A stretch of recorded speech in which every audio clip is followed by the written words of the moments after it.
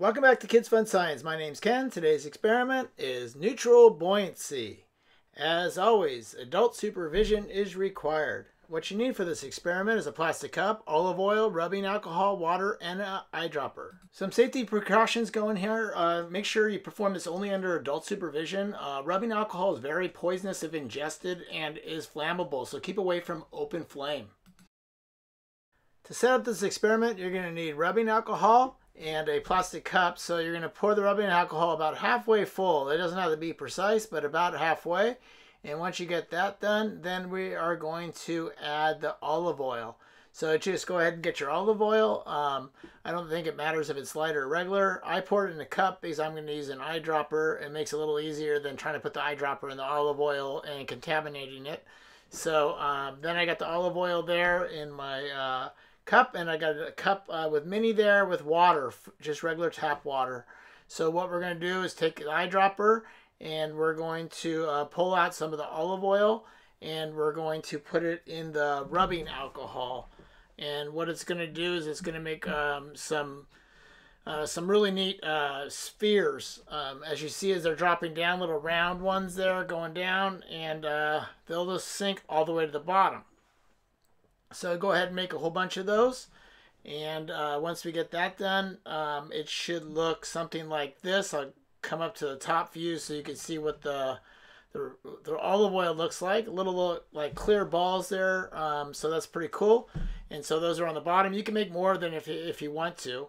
Now the tricky part is, so we're going to start adding water. If you add it too quick like I am right here, it will start popping the olive oil spheres. So you got to be very careful when you're adding the water. You could add it drop by drop with an eyedropper. That will take a very long time, as you're going to have to do hundreds of drops because it will pop the spheres. If you end up popping too many of the olive oil spheres, go ahead and add a little bit more.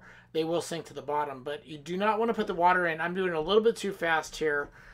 So you want to go a little bit slower, and I'll show you how I'm doing it. Before I was just doing the eyedroppers. I started pouring it in just to speed it up a little bit, but the eyedroppers are guaranteed that it won't pop them, but you do want to go very slow. So gently, if you're going to do without the eyedropper, gently pour it against the side of the cup and very slowly drips, or pouring very slow at a time. Because if you go too fast, it will ruin the olive oil. So as you can see here, I'm just kind of going. When you get to a point where you start to get more saturated, then you can start doing drop by drop, or you can do drop by drop the whole time if you want the experiment to completely not destroy all the olive oil. So that's how I do it right here.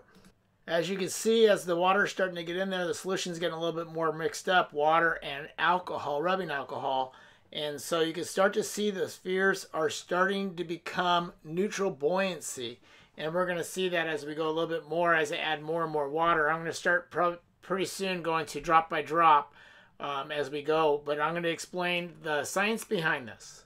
So the science behind this is the olive oil initially sinks because it's denser than the rubbing alcohol, but however, it is less dense than water. So by adding the water to the alcohol, the density of the water/alcohol solution gradually increases until it becomes equal to that of the olive oil. At this point, the olive oil will either sink nor float. It will become suspended in a state of neutral buoyancy.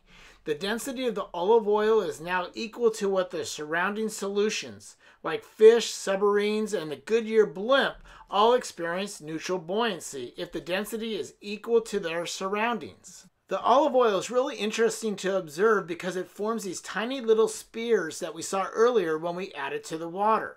This is because oil does not mix with water due to oil's non-polar nature. Water molecules are polar, meaning that it contains both a positive and negative end. A nonpolar substance, such as oil, is completely neutral, so it doesn't really mix with the polar substance. This property of the oil makes it easy to observe when neutral buoyancy has been achieved, as you can see right here. I hope you enjoyed this video. Remember to click thumbs up and to subscribe, and thanks for watching.